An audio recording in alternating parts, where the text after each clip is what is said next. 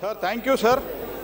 The basic objective of bringing the amendment, bring the changes Item number 14. to Mines and Mineral Development Regulation Act 1957 is to prevent. Please, Joshi, you take your seat. Item number 14. For immediate legislation by promulgation of the Insurance Laws Amendment Ordinance 2014, number 8 of 2014. Prahlad Joshi. Sir?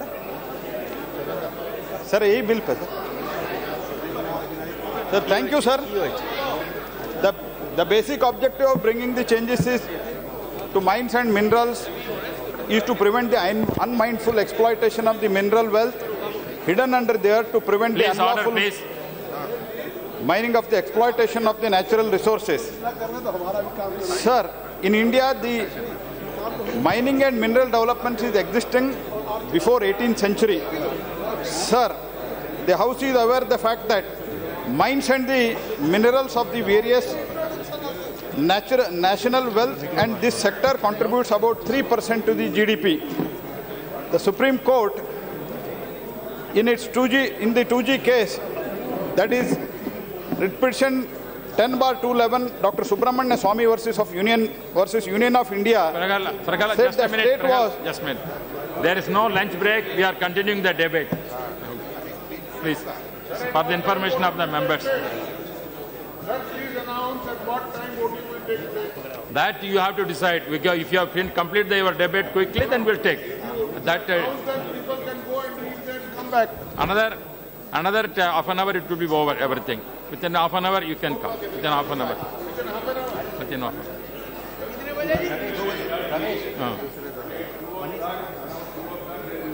Yeah. Have some. That is why I'm telling. Please, thank you.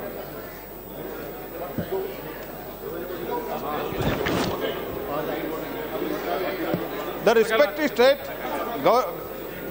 Union of India to make the suitable law in this regard, I quote Atharvaveda in its verse which says, on earth, whatever we dig out of from you must have to be filled up again and restored as fast as possible. O pure one, we do not intend to hit you at your heart of hearts.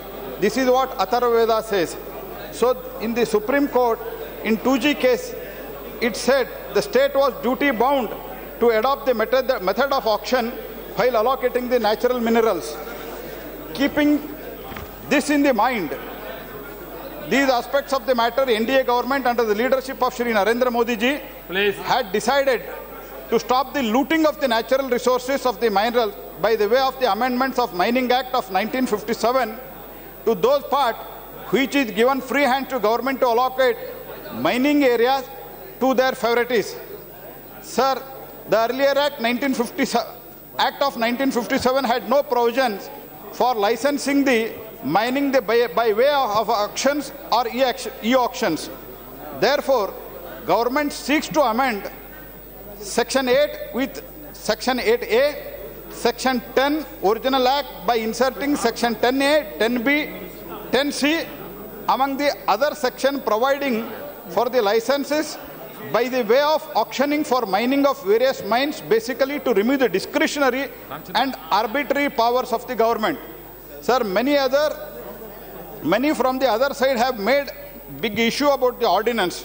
Sir, the amendment is mainly aimed at eliminating discretion and allocating mining area by e-auction, which is by a transparent method, improving the transparency, obtaining for the government enhanced share of the value of the mineral resources.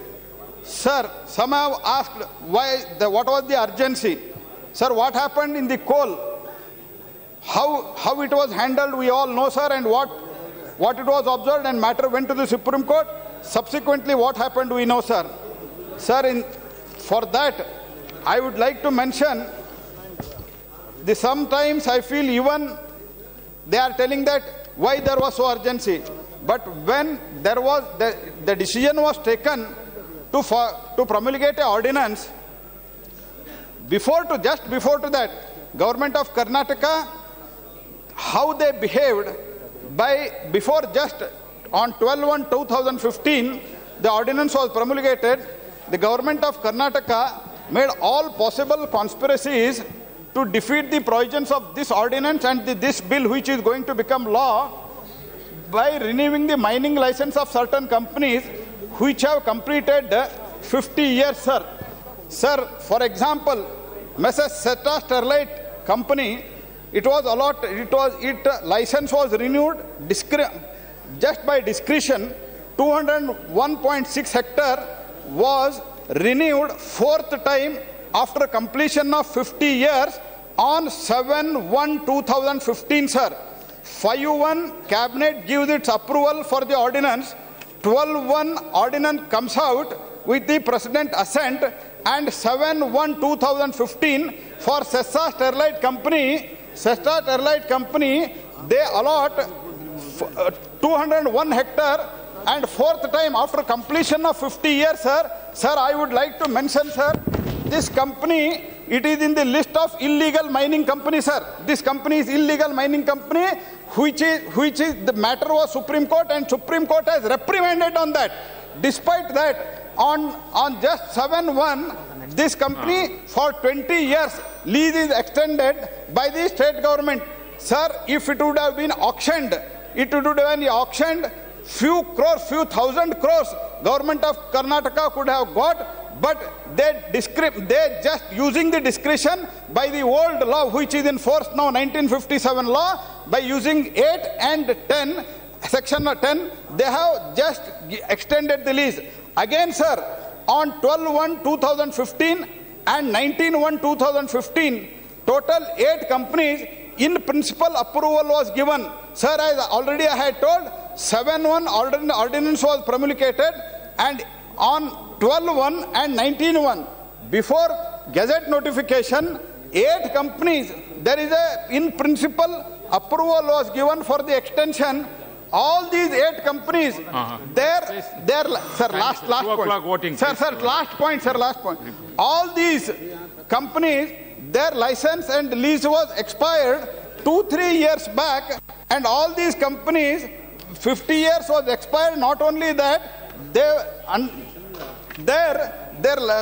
were under the Supreme Court has said that their investigation is going on against these companies for illegal mining by the CBI, and matter is pending in the court. Despite that, the license, the lease is extended. This is where the necessity of the sir, last point, sir. Necessity of the ordinance and the bill was needed, sir. 2 o'clock voting. Ministry has to reply. That's why I urge, I urge the minister to all these 8 companies which has been extended unauthorizedly, it should not be given. Right.